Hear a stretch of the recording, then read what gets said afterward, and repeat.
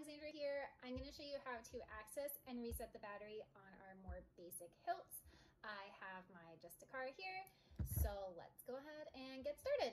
It's super easy.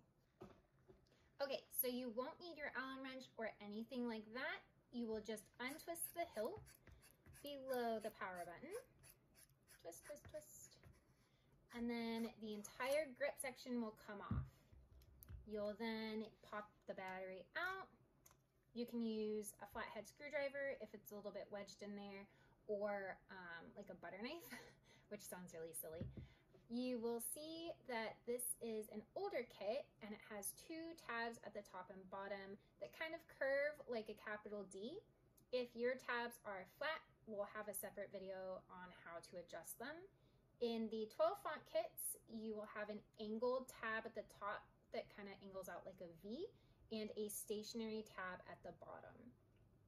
Once the battery is set out for about 30 seconds or a minute, you can take the positive end and make sure it's oriented towards the top and put the battery back in nice and snug.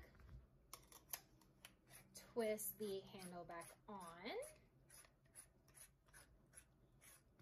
And then you can continue with the troubleshooting or just reach out if you have any other questions.